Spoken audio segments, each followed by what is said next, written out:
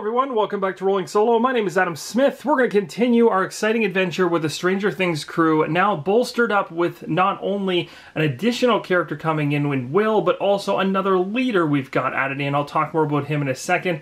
Plus, we had the Ballista here, which is added into our crew because we now have rumors of a dragon about. And in Green Horde, when a dragon is added, a Ballista is added as a potential combat weapon to take it down.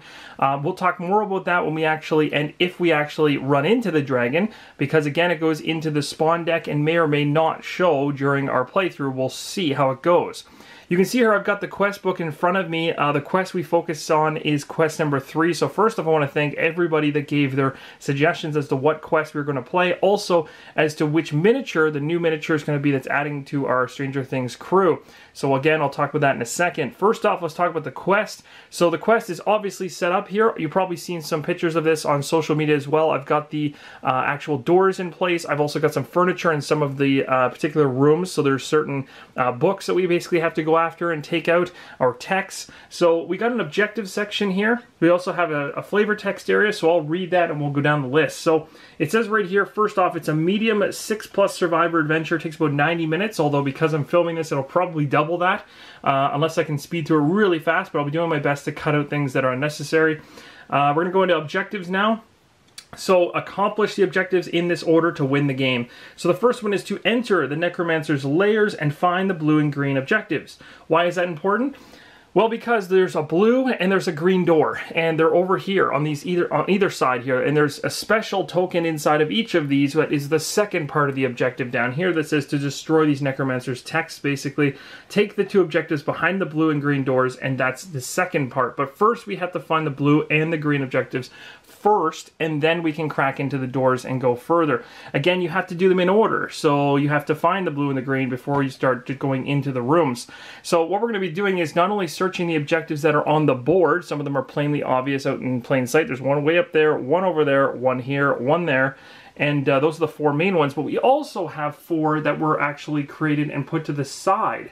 So again, when I put this all together off camera, essentially you take out the green and the blue marker. On the bottom side of 2 of these objectives is a green and a blue. You basically take those away, you put 2 regular red ones into the main rooms here, blue and green, and then you take the other, I think it's 8 total. There's 4 on the board and 4 over here. Now that'll include the green and the blue. So you got 6 red, 1 green, 1 blue, and you shuffle them all up, and I have no idea where the green or the blue is. It could be either off the side of the board or in the board. That's the fun part of this particular scenario. I've never played one where I'm searching objectives that aren't on the board itself, so this is going to be very interesting. So first off, I'll talk a little bit about the special rules so you can help understand what's going on here. So this is kind of what I just explained. Take 10 objective tokens, including a blue and a green. Put 2 red objectives in the buildings, like I said, closed by the blue and green doors.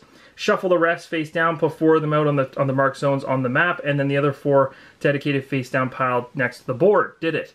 Treasure chest. Each objective gives 5 experience points and put a random vault weapon to the survivor who takes it. So as of right now, I've put these piles of cash and coins and everything else to remind me that whoever gets in there and grabs an objective not only gets 5 points, but it will also gain a vault card, which I've stacked right here. So we got a bunch of vault cards. These are including the Horde box exclusives plus the base game from Zombicide, Green Horde all mixed together.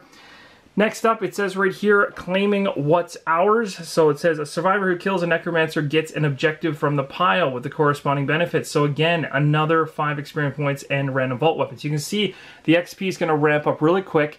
As we kill off necromancers, that's how we actually access this pile over here and start flipping them, hoping to find the green or the blue door objective markers. Lastly here, we've got a sealed door, so the blue and green door obviously cannot be opened until the objective has been taken. So at this particular point now, we've got everything set up. You can see it should match exactly the same. This map right here is essentially turned this way, and you can see it right there. So we've got the green section mainly over here and over here. And in this setup, they're here and here. It's because I've just turned it to go lengthways. It's a little bit easier. Plus, we're right in front of where the survivors are going to start into the mission. So without further ado, I'm not going to go over any extra side information, and side information being about the actual dragon itself or the ballista until we start using them, and then I'll talk about them. But I am going to talk to you now about a new character we added in, and this character is going to represent Hopper. So someone had an amazing idea in the comments in the last video to use this guy right here as Hopper, and actually just looking at him I was like, you know what, it looks pretty close. If he had a huge beard and he was wearing basically a whole set of Viking armor pretty much, he would look like him. So I'm like, this works perfect. So we've got Hopper here, who is the cop from Stranger Things, basically, leading our crew in, very thematic, and we got all the kids with him. And then on top of it, we got the ballista, so we got a whole bunch of armor going in. We also have other weapons, or other siege weapons laying around that we can use, just one currently. Remember, once these things break down, or if we happen to push them into a water hole, bad news. We don't want to push or move these things into a water hole, or have them moved into a water hole. We lose them instantly, and that's not good. So that's pretty much it. We're gonna sum up the whole setup. There was quite a bit of changes there, but I thought I'd add a couple little touches to spice this one up. So without further ado, let's get into the first round of the playthrough. Alright, so let's begin this adventure. The first person I want to use is 11, and that's because 11 has a really cool ability allowing her to silently blow open a door without even having to roll a die to hope to see if she opens it. And we are close to one room right here which doesn't have an objective in it, but would help us to jump in really quick, search and try to grab some gear maybe. It might be a worthwhile thing to do with our crew. We could also do that over here. So the debate really becomes, do we want to all just kind of run into here and kind of run down through here, grab the objective and see what we get, come out the other side? The danger with that, of course, is we want to keep somebody on the ballista. Now, just so you guys know, the ballista itself requires 2 actions to move it or fire it. So that's kind of where things get interesting. It's not going to be like the trebuchet where it was a full 3, but still it requires a decent amount of your turn in order to get it moving or firing it. And the other thing to learn about the ballista is that it literally shoots in a direct line, hitting everything in its path. So that's pretty nasty too, and it can even go through walls and all that kind of stuff, so it's pretty insane. It can be used to hit the dragon if the dragon happens to show up, but it can also be used for other attacks against regular units from long range. Of course, targeting priority order still applies, but we'll talk more about that once we actually use it, rather than talking about it now. So what I'm going to do is I'm going to probably have 11 go crack the door, but maybe instead of going for the single door, I'll go over here. And we'll see. Now, the only danger with this is we're spawning 1, 2, 3, 4, 5, but it's like, why not? Because we really want to, in my mind, mainly because we want to try to unlock these in the blue level and not have abominations show up in these rooms. That's kind of my line of thinking. So what we're going to do is we're going to go ahead and have 11 here take 1 action to go into here. Her second action is going to be used to her telekinetic blast. I almost said telekinetic. I don't even know what I was talking about there. Her blast, and of course it's going to... Oh, actually, this one does make noise. Ooh, I was wrong. So it does make noise. I knew that from last game. I don't know why I said it didn't make noise. So yeah, she makes a lot of noise by blasting that door open. So we'll grab a noise token, but it's a successful thing. It just happens immediately. So she makes a noise token, and just so you guys know, I'll be trying to use noise tokens a lot more often in this playthrough because it's going to matter. There's a lot more corridors and different ways for monsters to get to us, or zombies, I should say. So 1 move into here. Second is going to be used to use the blast to blow open the door. So it's right here, spend an action to open a door within range and line of sight. So within range right now. So she's going to crack this door wide open, blasting it open with her spell, which is great. We got access to 1 potential chance to get a green or blue objective in here. And now we're going to go ahead and we're going to spawn for each of these. And all I'm going to do is grab the cards and lay them in here, and we'll go from there. So what we're going to do is I'm going to grab this tray, bring it a little closer, and start pulling these one at a time. So the very first one is Assemble the Horde. So it's going to be 2 walkers, and I am doing this from the beginning all the way through. So that's one. Oh, that's not good. Another Assemble the Horde. This is going to be a fatty that's going to be joining this party. Okay, so we can handle all those so far. Here we've got 3 orc runners in the main objective room. That's kind of nasty. Going even further along, we've got 1 orc fatty way down here. This would have been a great time to get a bunch of abomination ones, because then it could have thinned the herd, but it doesn't look like that's happening. and then assemble the Horde 1 orc fatty up there. Just like that, we've got our miniatures in place. You can see it's a little bit more active going on in that building now. Even, it's kind of funny, the objective is actually in the room with the most zombies, which is kind of ironic. We also have a whole bunch of fatties covering all the doors and the corners. Like, it's laid out quite well for them. So what we're gonna have to do now is continue on with Levin's action. So again, I was 1 to come here, 1 to blast open the door. I have 1 left. So I could make an attack from this zone into this zone with the blast again, because I can go range 1. So I can roll a single die hoping for a 4, and I can potentially hopefully knock a walker off. So let's give that a shot. That's pretty much as good as she can do right now. So here we go with the roll. That is not going to do it. So that was a miss, and that's too bad. So that really is 11's full turn. The other thing we don't want to forget about is a noise token, because that was a second attack coming from a spell, because anytime a spell or attack is cast, regardless of how many hits are actually made, you still produces noise per action. So that would be 2 noise tokens as I tried to crack the door and also tried to kill a zombie. Successful in the door, not so much on hitting the zombie. So now we're going to move on to the next active character from our group. I think it would be a good time to become a little bit more familiar with our character Hopper here and the abilities Hopper has, as he's new. So he's got the Brother-in-Arms +1 die combat ability. These are 2 separate skills that are merged together. So first off, let's talk a little about the +1 die to combat. So basically in the rulebook here, under the skills section, it says a survivor's weapons and combat spells roll an extra die in combat. So whether it's melee, ranged, or magic, dual weapons and spells each gain a die for a total of +2 dice per dual combat action. So if you get your dual on him, very, very good. So if he can hold, 2 short swords, he gains that +1 on his roll on both of those swords, which is crazy. The other thing is he also has his Brother-in-Arms ability along with it, and that's considered a game effect. And it says the survivor can use this skill whenever standing on the same zone as at least one other survivor, as long as Brother-in-Arms is active, which mine is. Each survivor in the zone, including the one with his skill, benefits from the indicated skill or game effect. So as of right now, in the last turn when Z left the square to do her own thing and zap, wouldn't get any benefit, not in the same zone as Hopper. So anyone that's currently in this zone could benefit from that ability right now. And I'm thinking it might be a good idea to have Lucas do some shots with his arrows and clear out these walkers quickly, so we can have the guys that have the heavier swords get inside and go after the fatty. Because remember, we need a 2 damage weapon for him. So let's go ahead and see how that pans out. All right, so we're going to go ahead and activate Lucas here. So Lucas has a bow, the spiked bow, and he gets 1 die when he's rolling it. So it's the one on the very bottom there. His range is 0 to 1.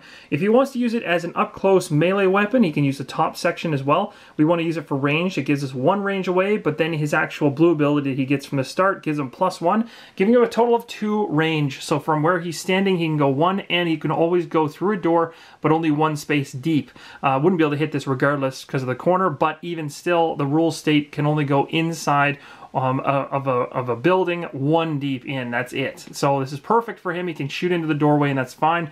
So he's going to take a shot. He's going to use Hopper's benefit of Brothers-in-Arms to give himself an extra die when he rolls. So he's now rolling 2 dice on his attack. Could potentially kill them in 1 go. So we need, based on his spike bow, a 4+. We're hoping for that result. And we got, 1 miss and 1 success. Polar opposites of each other, but we did get a kill. So we're going to take this walker, throw it away. We're also going to make sure Lucas gets his XP, so we're going to bump him up to 1. There we go. And technically I could try to do that again. I think I might, just because the odds are really good with Lucas. So I'm going to go ahead and have Lucas. And I'm thinking, at the end of the day, having Lucas potentially sitting in the street might be the wisest decision based on his long-range shooting. He becomes a lot more useless when he gets inside of buildings because of the limitation on how far into a building he can shoot. So keeping him on the street, maybe with Hopper as they roll up with the ballista, might be the best idea. And we'll send the rest of the crew into the building to see how they fare. But we're going to do a pot shot here with Lucas, see if we can land it. Nailed it. So it perfectly worked out. So we killed off that walker as well. And Lucas is going to go up to 2 XP now. He does still have 1 other action to take right now. So the question is, what does he do? Does he position himself somewhere else? I think it makes sense based on the fact that we will have a spawn way up there at some point, maybe to get Lucas a little further along. So I'm going to put him here. I mean, I'm tempted to put him here and maybe crack this door, because that's another way that they could gather some supplies. Oh, maybe I should do that instead. No, he can't open it this turn, and he actually has a spiked bow, so he can't actually open it at all. But I could have Hopper run over and do that. So maybe that's what I'll do. I'm going to put him over here. I don't know if this is going to work out. This is just my strategy. I'm going to move him over there, and that's going to be the end for Lucas. And what we're going to do now is we're going to have Hopper go next. We don't have to worry about runners. Runners are the biggest concern in this game because of how quickly they can move. Everyone else in this building is moving fairly slow, so we should be okay until the runners get out. Then things get interesting. I'm going to have Hopper go next. So Hopper's going to take one step into this area. Just so you know, again, the bow is silent, so no noise whatsoever for Lucas. Hopper now is in this location. Hopper has a door-opening short sword, but has to roll to try to do it. So we're going to try to make an attempt on the door, and hopefully we don't make too much noise while we're banging on it. We got it. Nice. So we did make some noise regardless, of course, for breaking it open. But just like that, we've cracked the door open on the first success, and he does have one more attack after this, so that's good. But he's melee, so he's not going to be able to do much inside. Here's hoping this is not nasty, so we're going to go ahead and pull this right now and find out what it is. We pulled, oh my goodness, that would have been pretty bad. So we just got rid of this out of the pile. Now remember, if I remember how I actually set these decks up for spawning, I believe there's 2 of every abomination in the deck. So this gives, now we've eliminated one of the 2 chances that this crazy looking thing will ever show up again. And if it did, that would be terrible. But that is not going to happen. So there's nothing in that room, which is fantastic. It's completely empty. So at this particular point, Hopper could basically just move in. I don't see why he wouldn't. So he's going to jump into the room, and he's going to be ready to search that in the coming round. So that's pretty much his turn. Now we've got 3 more guys left in the middle. So we want to get into this room, but we want to be smart about it. So we have, let me see, we have Dustin here, and Dustin, the the halfling, has the only weapon that can do 2 damage, which is the only weapon that can technically kill a fatty. So we want him to come in either, well, we want him to come in, this is dangerous. So Dustin's here. If he goes 1, 2, and 3, he's in the same room, but he's not making an attack this turn. So it'd be better to put Dustin maybe here, and but I mean, there could be an extra activation that could hurt him. But I think putting him here is the best, and I could maybe search. That's not a bad idea. So I could go 1, 2, and then use up that last action to search. So let's do that and hope that we find something decent. Dustin, you have found, oh no, this is what I wanted to have on Lucas, plenty of arrows. So this is going to be something I'd like to give back to Lucas. We had that on Lucas in the last one. It was really useful. So basically that's just sitting up in his backpack right now. Okay, so that was that. That's his turn resolved. Next up, we're going to have, what do we want to do here? Will, what do you do? So there's an ability here for Will, which we haven't talked about because he's a new character added in for this particular playthrough. He has what's called Zombie Link.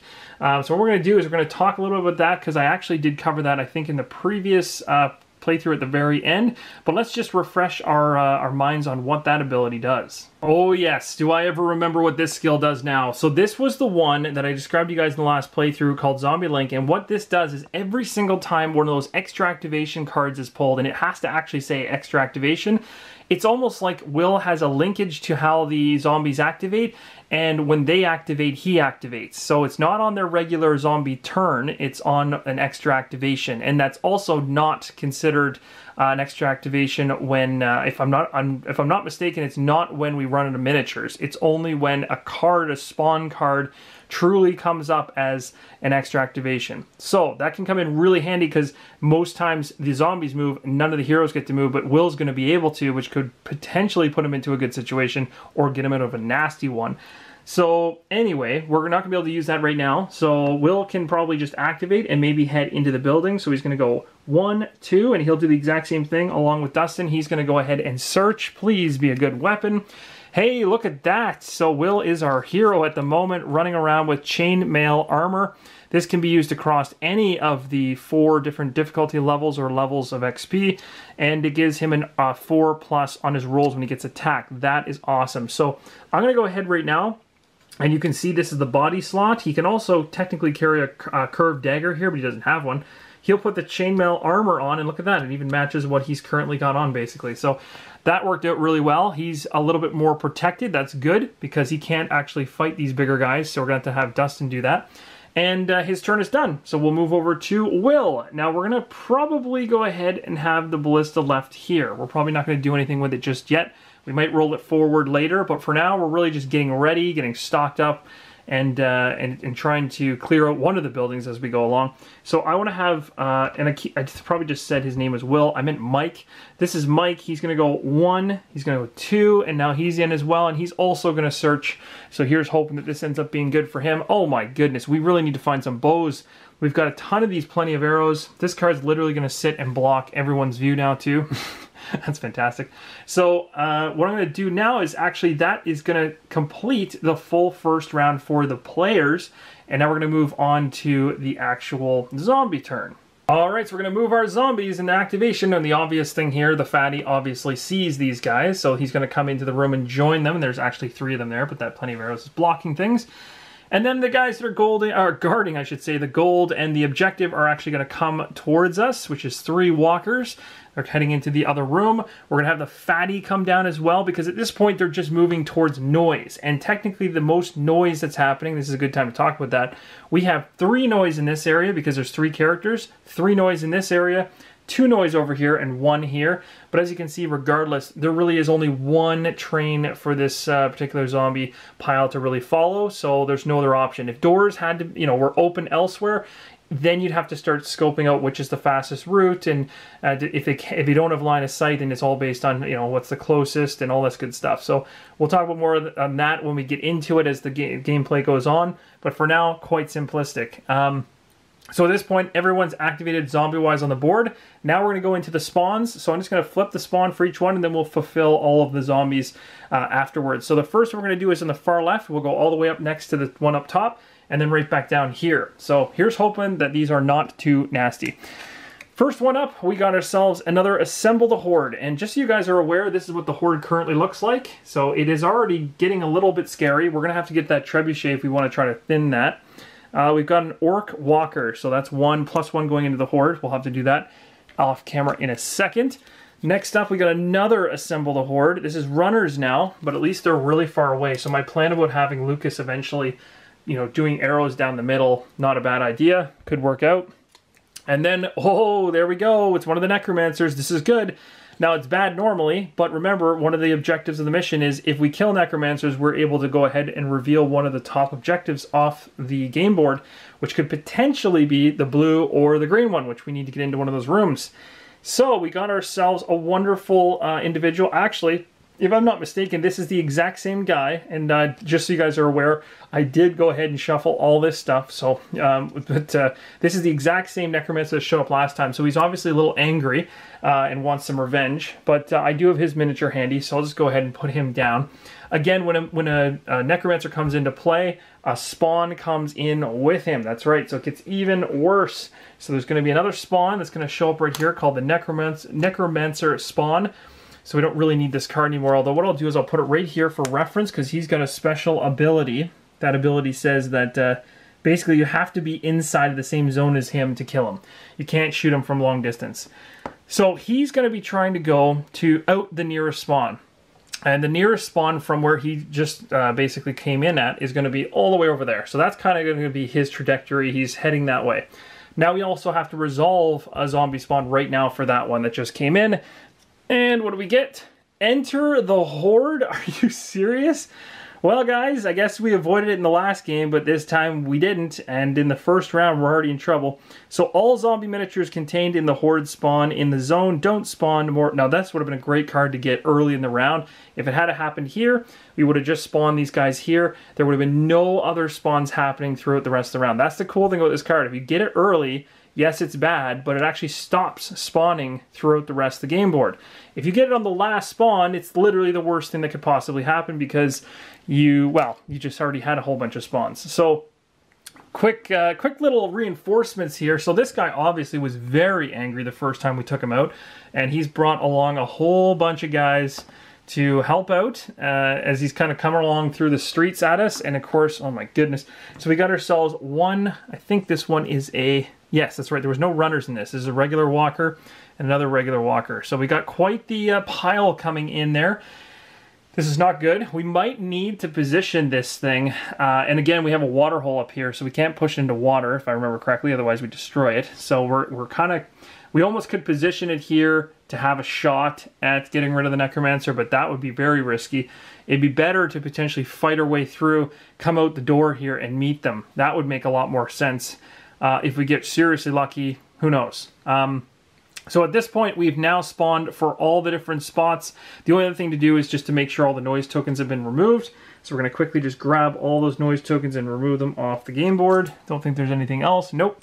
And we'll throw those over here, like so.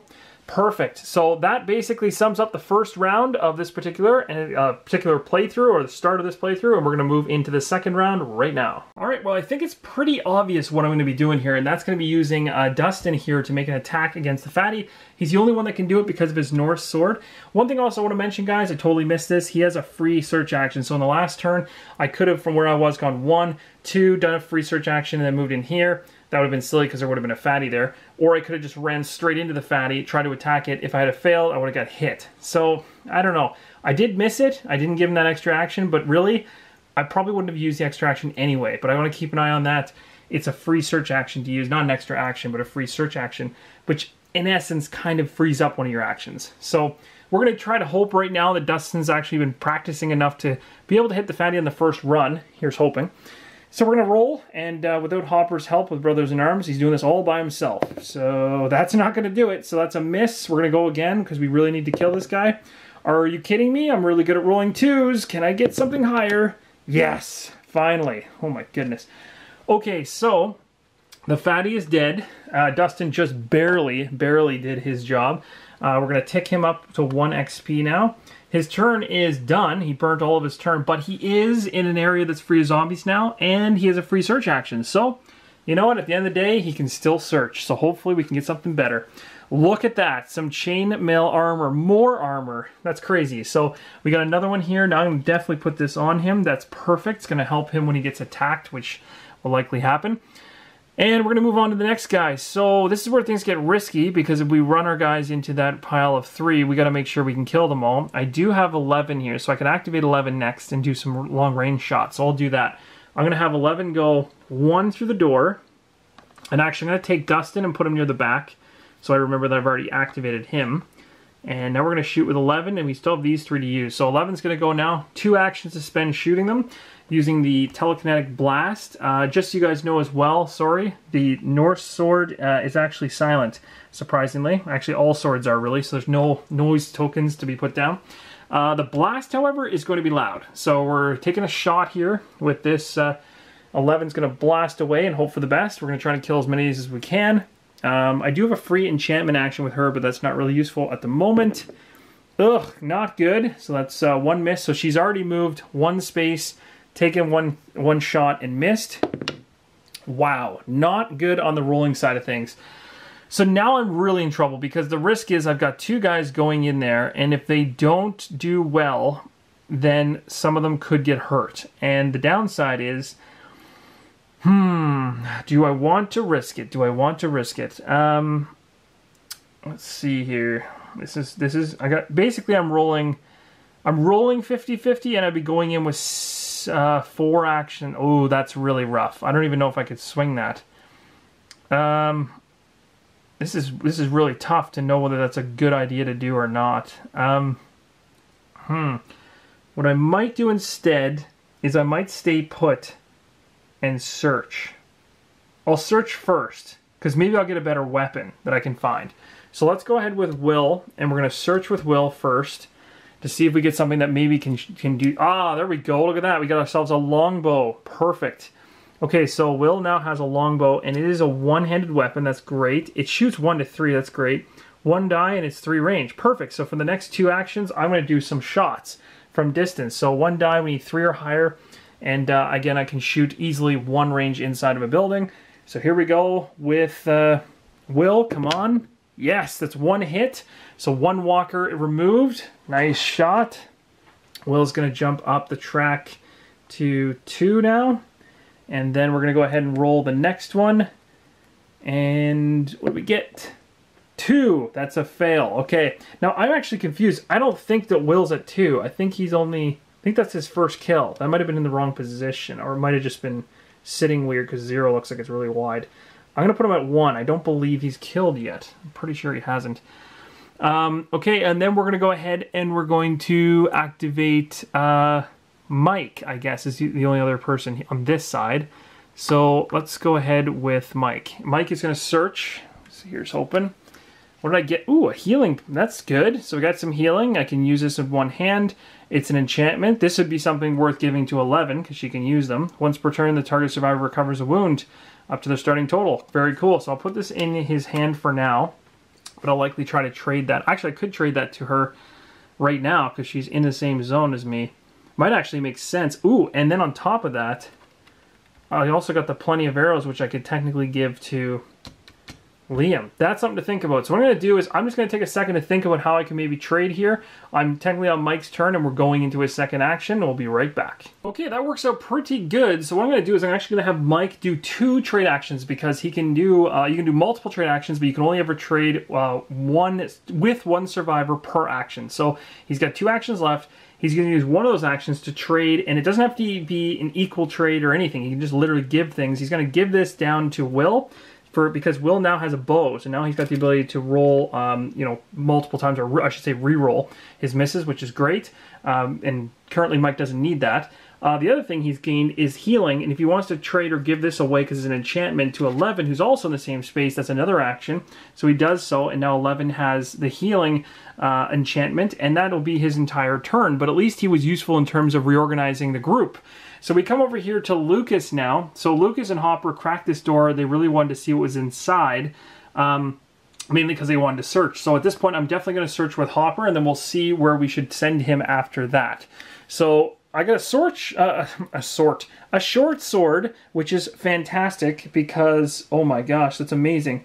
It's it's so good because he's dual wielding now. This is perfect with his +1 die. He's rolling 1 die, 2 die, and then technically he gets to double that up. So that's really crazy. Now he's got a suit. He's very, very powerful. So maybe that was worth it. So he's here, and that was amazing. He's going to go probably 2 back. He's pretty happy with what he found. He's going to head back, and he's going to come back into the fray and help out. Lucas, on the other hand, still needs something, so he's going to move 1 into the building. He's going to search now, and he's found a lightning bolt. So he's got another ranged weapon that can roll 2 dice, and that's pretty good. That's not bad. It's a one-handed weapon, so we can drop that in just like that. That's not bad, and he's happy with that. He moved in, searched, and now he's going to move back out.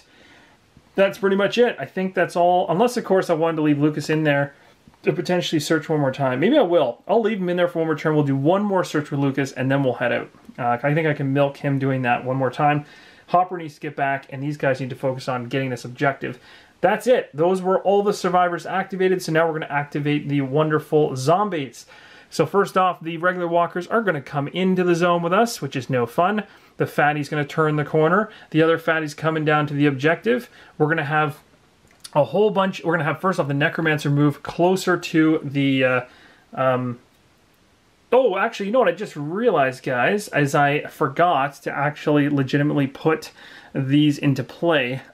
So I've been playing through this whole player turn, but I didn't actually put the orcs here. But that's okay. Nothing's messed up too badly here. We just got to put a walker here and 1 in the horde. I just forgot to actually fill them. So we're going to put 2 guys in like this. 1 of them goes into the horde. That card is now dealt with. And then we're going to do the one from up here, which is 2 orc runners and then 1 in the horde. And then that one's dealt with. I don't know how I missed that. So we'll put 2 runners way up here. And we're going to have to activate them right now because they would have been there. So technically, just to resolve it, this guy, the only space he can actually move is here. And the runners are obviously coming towards Hopper in this case because they would have seen him. So, and they don't actually get stuck in any type of water when they move. So they run smoothly through the water. So they're on their way. They're on their way. So Lucas is going to want to get back next turn. So anyway, sorry, coming back to this side. Now we're going to move the fatties all up 1, along with the Necromancer who's moving. The Necromancer and the walkers, they're all walking in one giant group, so it'd be fantastic if we had like a... If we could get our hands on this, it would be really good. The other thing, too, is technically... Yeah, that is going to work. He's basically heading up there to that spawn. That's kind of his objective right now. we've got to stop them. We definitely have to stop them. And at this point now we got to spawn for 4 spawns. We got 1 there, we got 1 up there, 2 down here, and this time I'm actually gonna like do the spawning as normal. Oh no! Another Necromancer, are you kidding me? Things are getting a little out of hand at the beginning here. So this one again is gonna bring a Necromancer into play. That is bad. It also, as you can see right here, adds a walker, a fatty, and a runner into the Horde. So here you go. 3 of those wondrous individuals are going to go drop in the Horde now. That's really bad. Oh, this is getting out of hand quick. We also have to put a spawn here because a new Necromancer spawn comes into play and we have to spawn for it right away. So we're going to grab another spawn and... Are you serious? What are the chances of all this happening? Okay, so this is a nightmare. This is a literal nightmare now. Okay. Talk about a logistics nightmare of trying to keep track of this stuff. Okay, so this one comes in the same spot as this. Oh my goodness. Okay, so, geez, this is never ending. Okay, so this guy just entered in as well. Count Temerale. I can't even say his name correctly. This is a regular orc necromancer. And it does say here, all necromancers already on the board gain an extra activation. That's bad. So that means technically this necromancer moves up a space. This guy here says normal necromancer rules plus discard an equipment card from each survivor during the end phase. Deal 1 damage to count. If he escapes, each survivor must discard an equipment card if available. Okay, so he's really bad. So I'll figure that out in a second because there's too much going on in my brain right now to keep up with this. But we've satisfied this. We'll have to talk with this in a second. We brought him into play. He also brings into the game another spawn point, which is just ridiculously insane. So now we got 3 of them here. That's a really bad color choice because it looks exactly the same as the other ones. So let's grab a different one. There we go. Well, this is getting a little convoluted. Okay, so now what we're going to do is we're going to spawn again, and we're going to hope that we don't see anything else nasty. Of course we do. We see a fatty going into the Horde and a fatty going on the board. So we'll, let's see here. So this has been satisfied. I'll take those 2 away. We're going to put a fatty into the Horde, like so. Take a fatty, add it to the board. That is craziness. Whew, that was really stressful. That's a lot of stuff going. It doesn't look like much going on there, but like now we've got so many spawns coming around the corner. We got to kill these guys. And the worst part about it is these necromancers have spawned so far away. The only way to actually kill them now is to turn this ballista and start shooting through the walls at them, which I can do. And it's probably going to have to happen because that's the only way I'm going to kill them. Normal necromancer rules. Okay, so let's figure this out in a second. I'm going to leave that for now because I don't understand exactly how that one's going to work. Let's continuing with our in-face spawning so we don't get too lost. We'll start over here with the top one. So here we go for the very top one. And we got nothing. Thank goodness. Oh no, it's an extra activation. But here's the cool thing. So it's an extra activation card. Nobody on the zombie side gets to activate, but this lets Will activate because Will has that cool ability, as we talked about, called Zombie Link.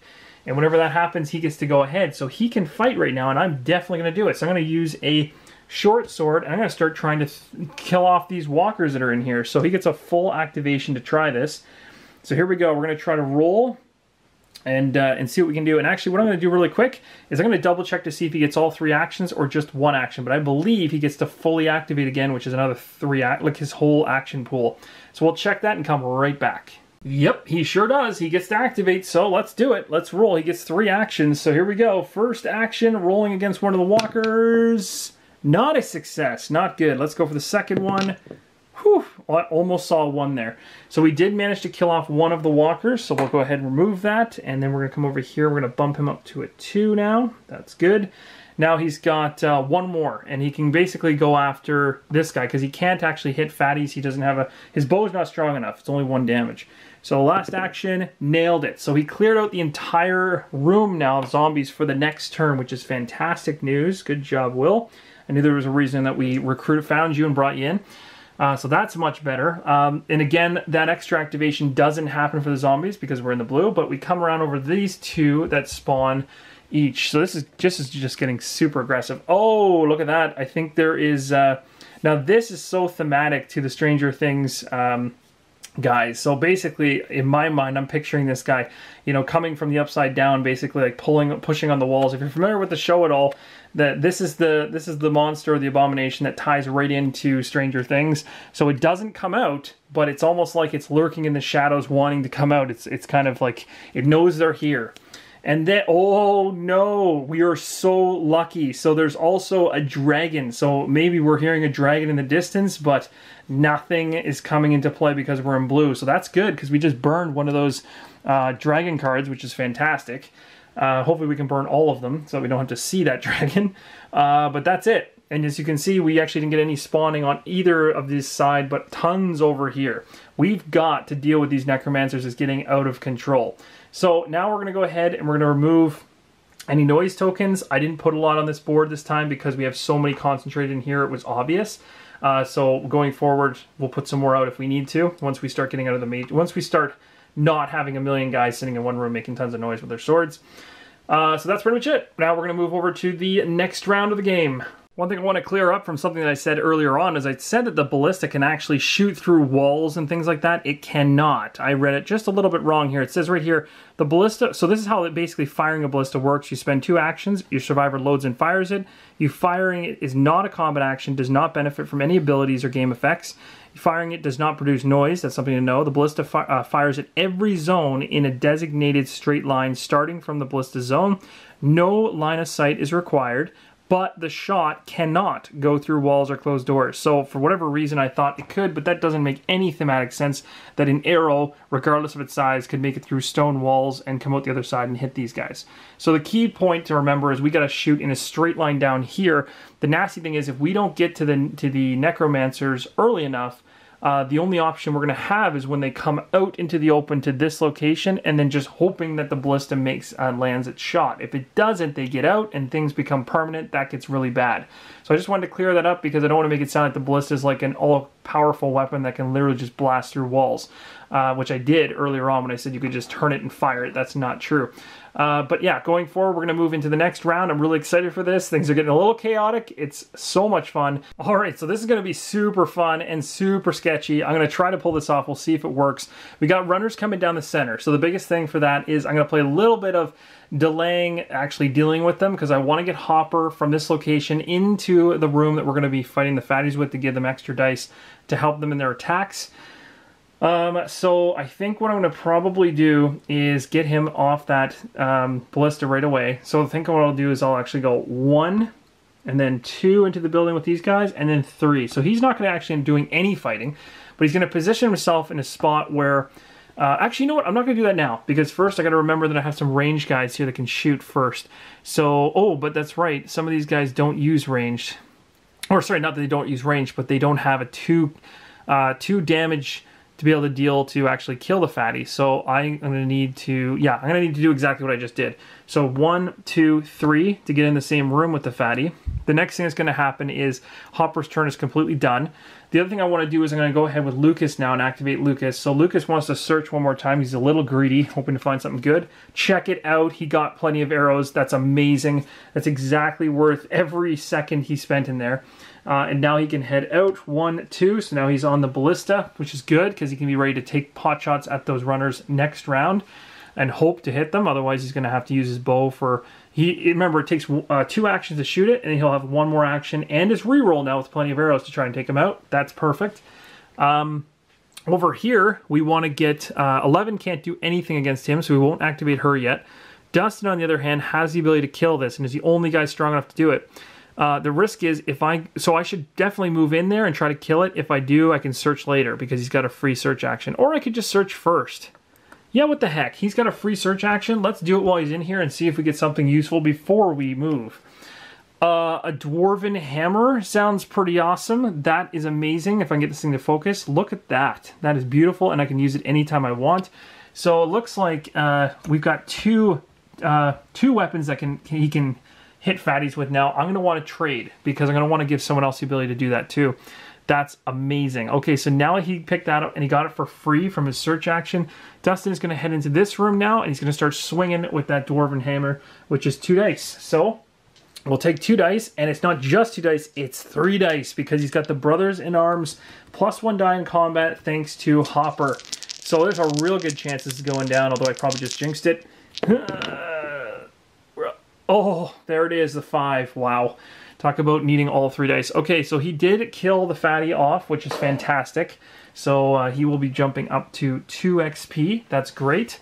So how did he use here for actions? He was here, he did his free search, he did a move, and then he did an attack, so he technically has 1 more action after this. So what I'm going to do is I'm going to give...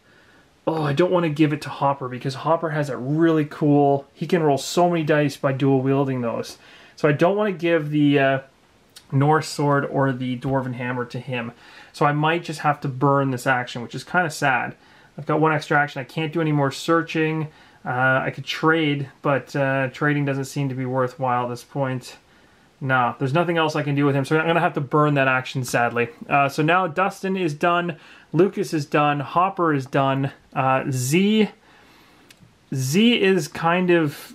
Or sorry, I should say Z. 11 would be... It'd be kind of cool for 11 to have a 2 damage weapon. And if she's going to be going up close and personal to people, having the healing spell could be really useful. Maybe giving it to her is a good idea. So I'm going to have 11 go... Oh, this is where it's risky, because I'd move her in, trade, move, and not be able to kill this guy this turn. But I could get ready, I guess. Mike, actually, I should say, yeah, he's good. I like him being an archer. Mike could potentially... It's really between 11 and Mike as to who should get Dustin's extra weapon. Oh, and you know what? I just remembered. Mike has that Norse shield ability up here, and if he ties that into, I think, the Norse sword, yes, on this card, if he... Okay, so maybe I will give the Norse sword to Mike. That makes a lot more sense. So I'm going to activate Mike now. He's going to come in the room. He's going to do a trade, which basically means he's going to steal the sword from him, put it in his hand now. And then what we're going to do is we're going to... I got 1 more action, so what else can I do here? I don't think... Oh, I guess I could search. Yeah, searching. Why wouldn't I search? Just in case I get something good. Oh, that's not what I wanted. I got myself an orc walker. So I guess if you search too much, you end up finding one. So I did. That's too bad. So we're going to go ahead here, grab an orc walker. That's tragic. And the good news is that at least after I've burned everybody out, I still have these 2 sitting here. Shoot, that did not pan out so hot. So now I'm going to go ahead and activate... let's go ahead and activate Will, I think. Yeah, let's have Will activate. He's good. Oh, should I risk searching? That's dangerous. Actually, you know what I'll do? 11 has... she has a melee... Or a ranged attack. That's not good. Yeah, that's risky, because if she misses, she can hit somebody in her zone, and that's bad. So I should probably have... not Mike, but Will go in. So Will's going to go in with 1. He's got a short sword. Does he have anything else? No. So we're going to go ahead and we're going to roll an attack now for the short sword. Nailed it. Okay, good. He's gone. Thank goodness. Okay, so that's another XP up for Will to 4. He's getting there. He's getting higher. And he could search if he wanted to, so I might as well. There's no reason not to. Let's see what I get. Nice! I remember having this in the last game. Dustin had it. This is a great weapon. This is much better than the short sword, so this is going to replace that for him. That's fantastic. I could actually give the short sword... so let me think about this. I was here. I moved in for 1. I attacked... And then, yeah, so I don't have any more actions left to trade. But at some point, I'd like to trade this to Mike, because I could like Mike to be able to maybe dual wield if he needs to. 11, you're the last person to go. I think going ahead and probably having... Yeah, I'd say probably going ahead and having her search makes a lot of sense. Ooh, look at that. The magic ball of destiny. What the heck is that? Before rolling any attack, you may roll 1 die. All 6s are considered as 1. Oh, that's terrible. No change to attack roll, or all 1s are considered as 6. That is interesting. That is really weird. I like it, though. I like that 11 has that, because that's a really cool, interesting item. I've never seen that so far in Zombicide. That's very, That seems very, yeah, that's one of those things where it's like you either hold on to that thing or you ditch it. I might hold on to it. It seems kind of fun. So we found that, and then we're going to go one space into here. Do I want to trade? Does anybody have anything to give me? Can I take anything? You know what? Having 11 have the short sword may not be bad. So I'm going to trade with Will here. Just take the short sword. So now she at least has not only a ranged attack, but also a short sword for fighting up close. So our guys are a little bit more prepared now for what's coming on. So without further ado now, we are now finished all of our characters' movements, and we're going to move on to the zombie activation. I think it's a great time to talk about this card. Now remember this, guys, we pulled this one out when he actually arrived originally, and if I've got the correct individual, which I think it's this guy right here, yes it is, this is the Count. Now he's really cool, but he's nasty. So this is the thing, it kind of gives you an out. So basically it says normal Necromancer rules. This is just something to be aware of. We could have done this in the last end phase, but I didn't want to yet, because he's not that much of a threat yet, although it is going to cause us an extra spawn, so that's bad. But we have to think about this, because now we have enough items and stuff like that on our characters to potentially think about doing this ability.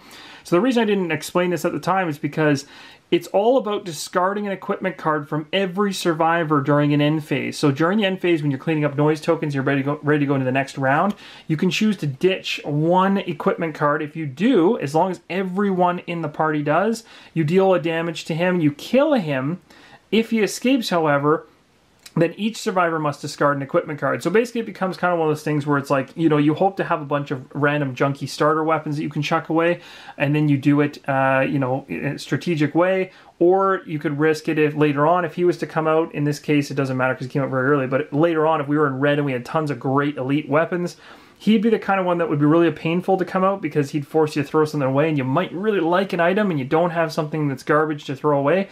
But in this case, we do kind of have some garbage weapons, and we've relatively cleared up that whole room, and we can search later. So I think going into this end phase, we're going to have to start ditching some of the cards off our characters, even though I kind of got them all situated nicely now, because we do want to get rid of Necromancers in order to get into this objective pile, and we don't want the extra spawn. It's just not good. So I wanted to let you know that before we move into the zombie activations, which are going to happen during the zombie phase right now. Let's activate some zombies. So the first guy here is going to move to here. We're going to have both of our Necromancers moving along the track. We're going to have a fatty going along with this individual. We also have some runners that have run down here. Now technically how this would work is they'd actually move once, and you'd fulfill everybody else's, and then later you come back and say, oh yep, they get two. You do that afterwards. But I just do it all at once, that way I don't have to come back.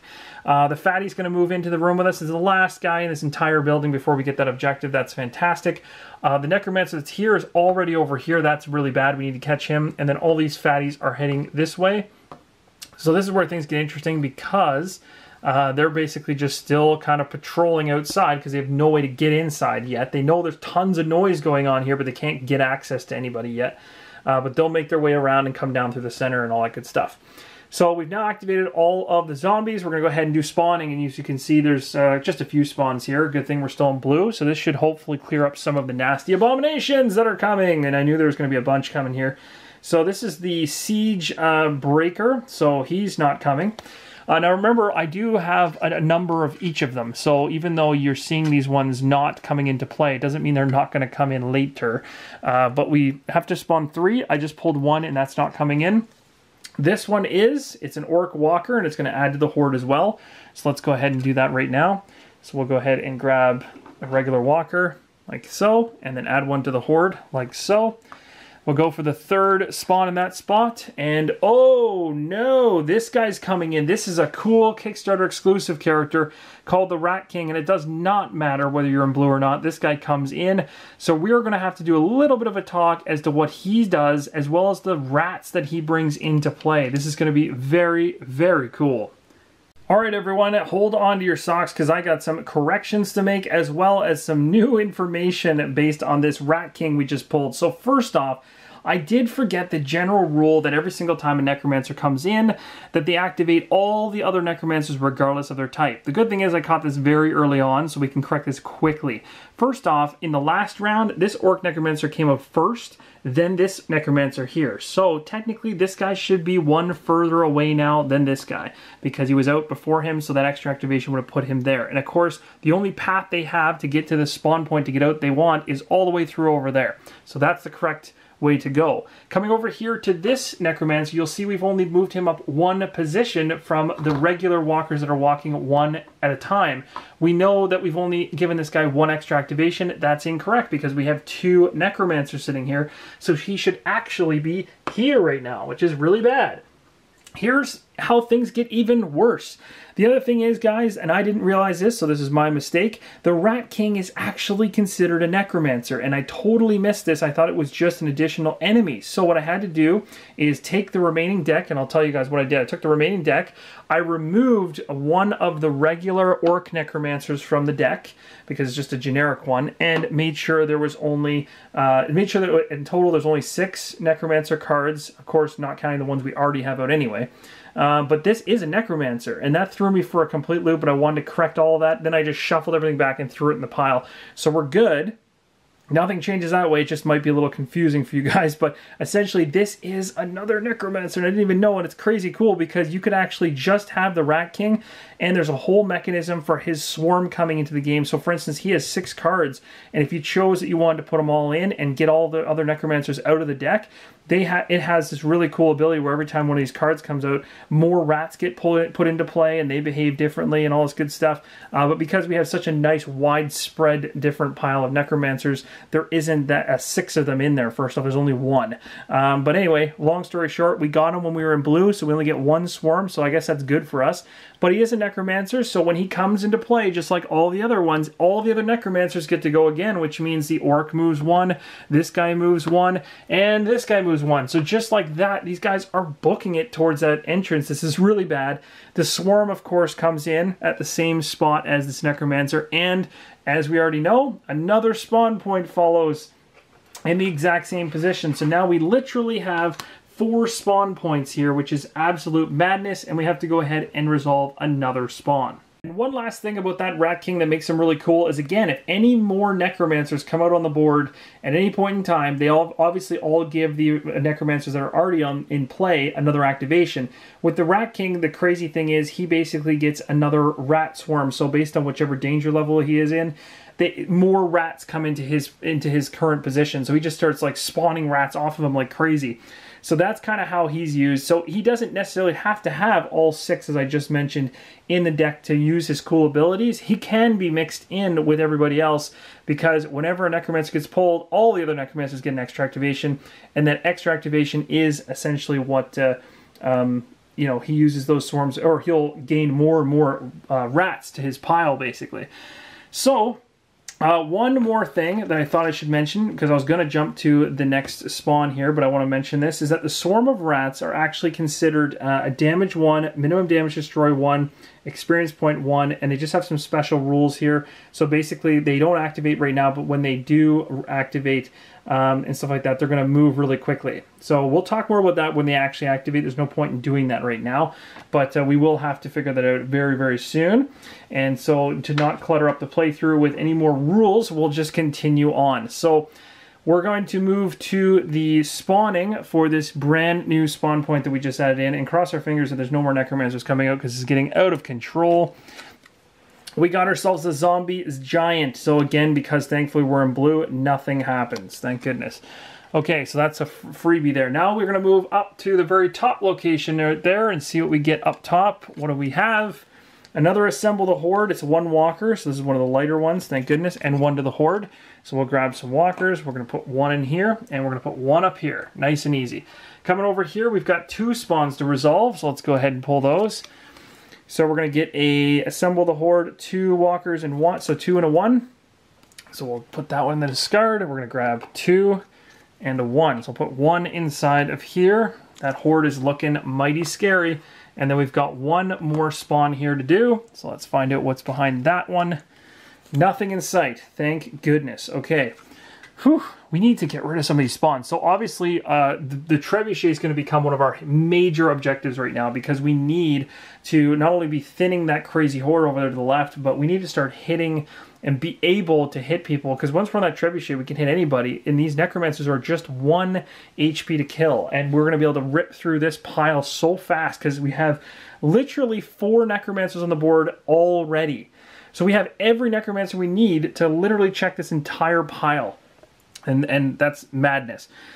So now that we've gone ahead and spawned everything, we don't have to deal with noise tokens, because I didn't bother putting any down, because it's fairly obvious we're having a ton of noise in this room right here. Yes, and seeing as we're in the end phase, it'd be really silly of me not to throw away a card for every survivor to get rid of one of the necromancers. So let's do that right now before we end it off here. So I'm going to go ahead, I'm going to have the lightning bolt be discarded. Now this is actually kind of sad because I like this one, but I like the bow combination better for him. This has better range, but overall I prefer the bow combination with the reroll. And I also have a +1 max range anyway, so I think I'm fine. So this is the one that Lucas is going to discard. For Z here, we have to decide, or 11, I have to decide which one I want to turf. I really like this magic ball. It seems so cool and unique. I just don't know if it's going to be worth it. Healing is definitely worth it. The short sword, on the other hand, the short sword's a basic item. You know what? I might turf that one. I think. I don't really need... I can search for something better. So the short sword gone for her.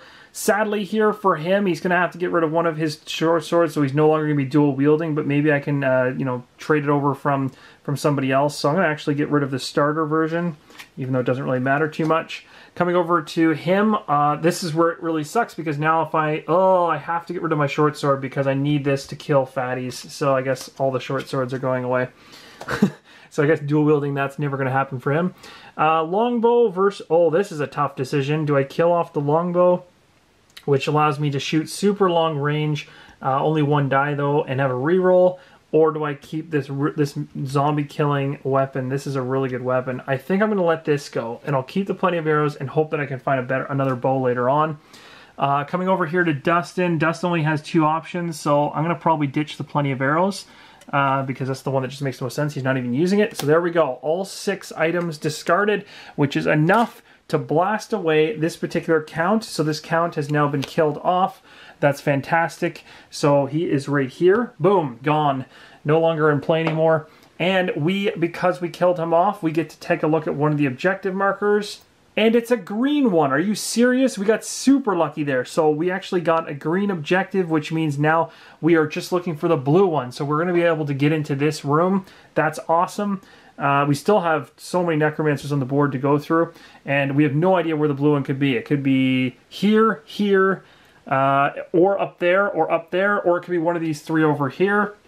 Regardless, that was totally worth doing. And the other thing we don't want to forget about is we get to remove any spawn point we want now. And this is where a strategy comes in, guys, and I'd like you to get your opinion on this, guys. What spawn should we remove? Out of these, should we take it from this area right? Should we take the spawn basically that came in as a result of him? Should we take a spawn from this side of the board? What should we do? What's our best strategy? Let me know in the comments below, and at the beginning of the next video, we'll remove that spawn of your choice. But that is going to wrap it up. And we're going to move on to the next round, but we're going to wait. We're going to pause. This is going to be the end of the video. We're going to come back in the next video and continue on through our playthrough. So hopefully you guys have been enjoying this at this particular point in time. If you have any questions, let me know in the comments below. Thank you so much for your support. This has been a blast so far. I'm already terrified. I don't even know if I can pull this off. If you have any strategic thoughts on how do you think we can stop this Necromancer up here, we do have the Ballista. We're going to have to get somebody on it. We do have Hopper here, or I shouldn't say Hopper, that's Lucas. To potentially use to shoot him. We could also put Lucas in a position like here to shoot ranged at him. That might not be a bad idea either. We might need to bring someone back to do the... So maybe having someone come back now to sit on the siege weapon wouldn't be bad, because it's 1, 2, 3. And then have Lucas maybe position himself here. Of course, he has to deal with these guys first. But it could work. And then we've got so many Necromancers making their way around at some point. So that's going to be, it's going to be exciting. And it is either going to end in absolute death for me, because what's going to happen is if the Necromancers start getting out, all of these crazy Necromancer spawns flip over and become permanent. And then spawning just becomes a bloody nightmare. If I get into yellow, I have abominations popping up like crazy. and at that point we're going to get overrun. So we definitely need to kill these necromancers. So I'll take any help and any advice you guys want, so throw them in the comments below. Thank you so much for watching, and as always, keep on rolling solo.